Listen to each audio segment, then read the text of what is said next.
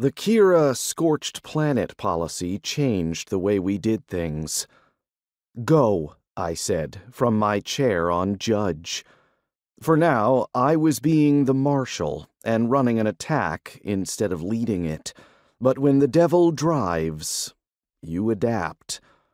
450 of the new Excalibur Mark VIs appeared in low orbit and fired on anything that might be a missile platform. At the same time, they each fired off 10 mosquito missiles in a pattern that was designed to blanket the planet in a missile shield as fast as possible. Dragons appeared at point-blank range of the ships of the Keerah fleet in orbit and slammed into their shields before they had time to fire. More appeared out in the system, and did the same with any Keerah ship identified as having weapons, regardless of being military or civilian. Smaller dragons appeared inside the orbital station next to tigers and mowed them down with both heavy weapons and force punches, or killed them by simply biting them in half.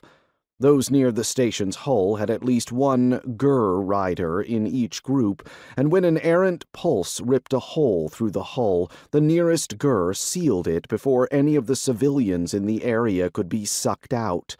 Their other job was shielding groups of civilians while they tried to hide.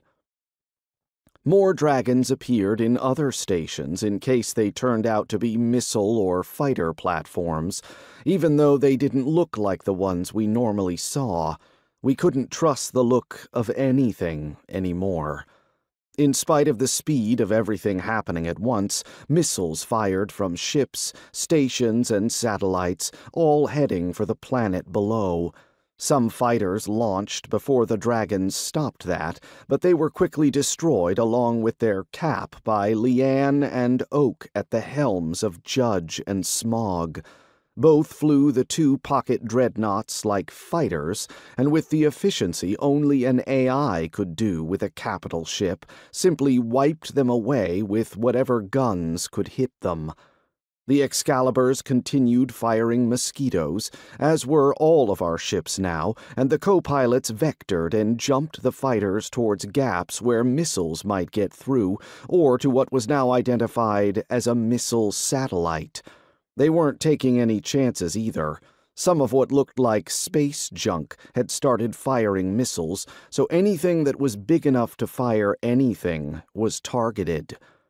All I could do now was watch, and react when needed.